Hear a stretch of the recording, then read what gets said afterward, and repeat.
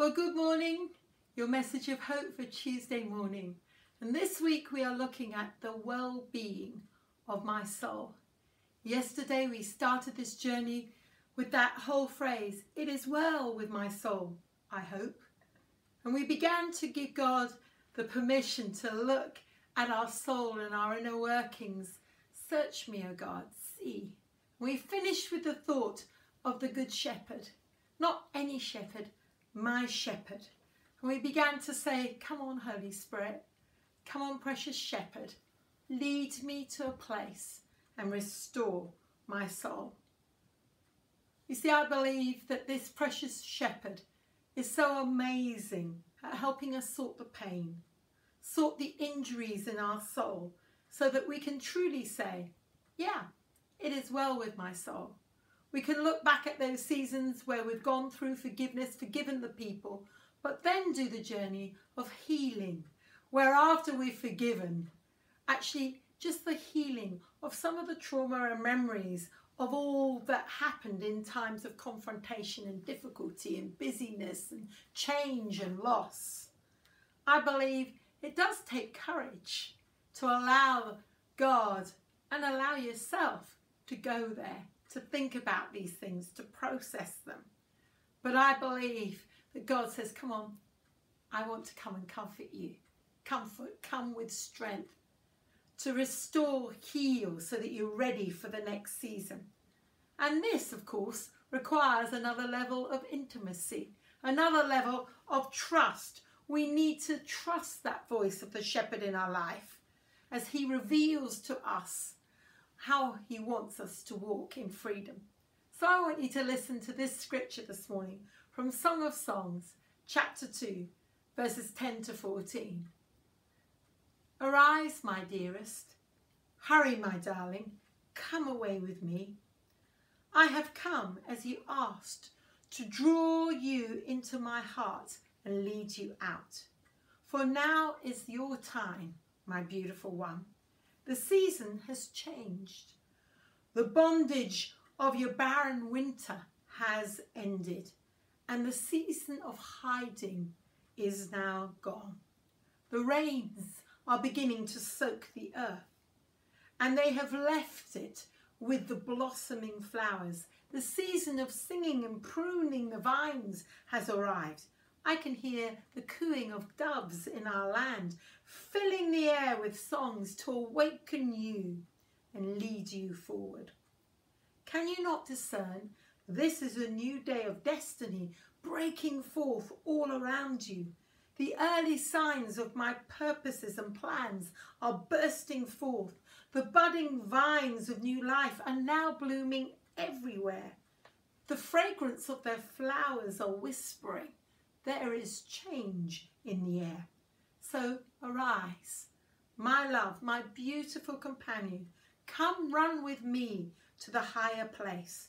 For now it is time to arise and come away with me. And we can hear that intimate call of the shepherd saying, come on, come. You've been in a hard place. This is a time of springtime. Springtime for your soul. Springtime for your expectations. I'm going to awaken that which has felt hardened by the winter time. God is calling you into a new season of intimacy and trust with him, where he will remove all that cold, hard restriction of winter and give you a new song, a new perspective, a softening of your heart. I love it in this translation, the Passion Translation, that phrase, there is change in the air. There's change. Sometimes we can then come into these seasons and begin to realise, yes, I do feel a bit bruised and battered and damaged. And if you're a bit like me, you can go, so what did I do wrong? Why didn't I live healthy? What have I done wrong? Am I bad? Was this all my sin? And of course, there's always that slight mixture. But I believe that after fruitfulness, there's always pruning, tidying, shaping, sculpturing. During this lockdown, I've done more gardening than I have done for years. And you begin to realise it's because roses have grown, honeysuckle, all my climbers, that they need clipping, shaping, sculpturing. And so it is with our lives. After times of intense activity, fruitfulness, even doing the good things, there are seasons of reset where we need to step back, where we need to let God reshape, wash us, refocus us for the next season. In fact, we see this in the life of Isaac. And I want to go to Genesis 26. You see, here was Isaac. He had an incredible harvest, and we read it in Genesis 26 verses 12 to 15. And Isaac planted crops in a land, and that same year he reaped 100-fold because the Lord blessed him. He became rich and wealthy and continued to grow and became very wealthy. He had so many flocks and servants that people around him began to envy him. You see, this was a good season in Isaac's life. Everything was flourishing 100-fold. I mean, that is incredible. But then we read this in verse 15. But then all the wells that the father's servants had dug in the time of Abraham were stopped up, and they were filled with earth and closed. So suddenly something shifted. Here was Isaac, 100-fold blessing, great harvest, great fruitfulness, and stuff shut down. The very well springs of his life, blessing, shut down. We see something similar in the life of Job. Job was doing well. Everything was going well. And the devil came and said, Job's doing life really well. We want to shut everything down and then discover what's really going on in his heart. And so I have a question for you. What is the dirt, or what are the things in your everyday life, a life that has been fruitful, where you've been working, that has suddenly begun to block the well-being of your soul? How are you doing? What has been the enemy's strategy that when you've been working, growing, etc., the subtle things, the Philistines, it says here in Genesis 26, the Philistines came with dirt to block the wells. What are the subtle ways that even when you've been working and doing well, doing good, that the Philistines have come and blocked up some of the well-being of your life? I wonder, I've thought of 3 things. It could be different things for you, but I wonder if it's disappointment, that even as you've been working, suddenly disappointment has blocked that well-being of your life. You see, disappointment comes from a deep sense of insecurity, that God was not there when you wanted him or needed him. Disappointment is actually broken expectation, where you feel God missed an appointment with you. And this becomes a perspective issue, and you need to let God heal your soul. You see, your perspective says God didn't come, God wasn't there, God missed his appointment. And that's the devil's lie. But you need to have a different perspective. Say, oh God, let me see, what was your purpose? Here's a second one, discouragement. You see, discouragement is very subtle.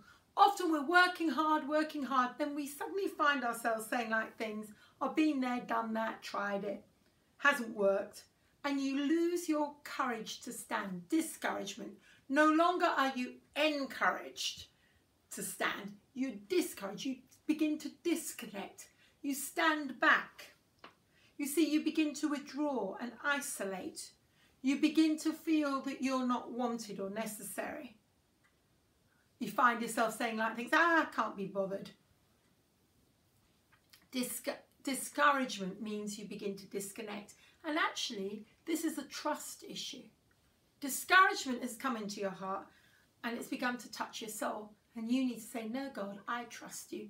Even when I can't understand everything and it's taking longer and harder, I am going to keep engaged. I am going to keep connected.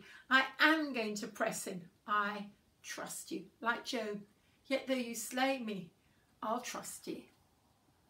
The third thing that often comes in those busy times when we're doing well is just distractions. It's the subtle snares of life which just come round us and begin to rob us. It's that classic saying of the good hijacking the excellent, where we lose our real sense of direction and purpose. And this is a priority issue. So maybe as the springtime of your soul and intimacy comes, God's going to show you some of those wounds of discouragement, distraction, and disappointment. You see, he's come to heal your soul. And when you come into this new season, he will stir up that well within you. He says, come away, my lovely. Come with me. Come out of that winter time of discouragement, disappointment, distractions. I'm going to heal your sense of priority, your sense of trust, your sense of longing and perspective. And he said, I'm going to give you new life. In John chapter 4, we read Jesus stands up in verse 13 and 14. Everyone who drinks of this water will be thirsty again. But whoever drinks of the water I give to you will never thirst. Indeed, the water I give to you will spring up within you with everlasting life. So, Father, we pray right now that you would heal our soul and bring springtime. Bring this new well of life. And God, everything that just silted up our well-being, we speak life. Let it spring up. As we come back and let the voice of the shepherd call, he gives us new joy. Isaiah 12 verse 3 says, with joy you will draw water from those wells of salvation. Come on. Has your joy been dampened with discouragement, disappointment, distractions? It's time. So Father, we just pray right now, no more discouragement, no more disappointment. We thank you for a new trust, a new perspective, and we thank you, we dig into that well. New joy, new joy, new joy. God, restore to us the memories of the joys of the goodness of God. And finally, I believe as that good shepherd calls us, he says, arise, my darling, come. There's new songs.